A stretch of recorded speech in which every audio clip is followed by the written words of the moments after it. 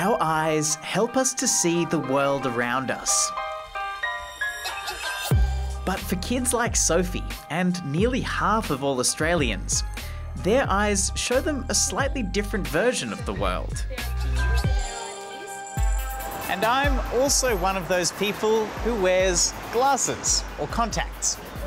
The lenses in my glasses correct my vision, so I can see the world clearly again. But how come my eyes can't do that by themselves? Well, in a normal, healthy eye, light comes through the cornea at the front. Then it's focused by the lens onto the back of your eye. There you'll find a layer of special nerve cells that detect light and colour, called the retina. And that helps to tell your brain what you're seeing. But some people's eyes are shaped a little differently, which can distort or blur what they see. You see any letters up there? I can see F. Being long-sighted or short-sighted are two of the most common eye problems kids can have. Is that clearer? Yeah. Being long-sighted means it's harder to see things up close, like a book. But being short-sighted like me means it's harder to see things off in the distance. And it's short-sightedness, also known as being myopic, that lots of people have been especially worried about lately.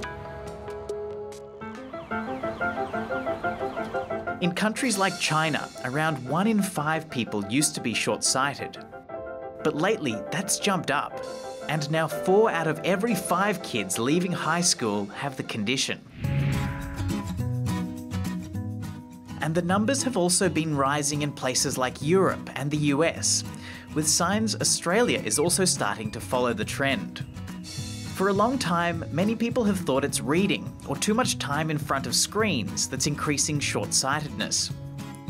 But scientists now say that the problem could be not getting enough sunlight. And this is how they tested it, with chickens and tiny goggles. These little guys are being exposed to different levels of light to see how it affects their sight. And the result? Well, with 3 to 5 hours of bright light each day, fewer chickens became short-sighted. That is enough per day of this high light to prevent myopia. These guys say that light releases a chemical called dopamine in our bodies, which can stop or slow short-sightedness. Lots of people will still have to wear glasses because eye conditions can be genetic too. But the research is really good news for many school kids, because the scientists reckon if you can spend just a few hours outside every day, then there's a much lower chance you'll become short-sighted. Researchers are even testing out some new ways to bring more light into kids' lives. So in places like China, they're trialling these glass classrooms that let in more light all day. Spending more time outside in bright light won't mean everyone will always see clearly, but it could mean a sharper world for many.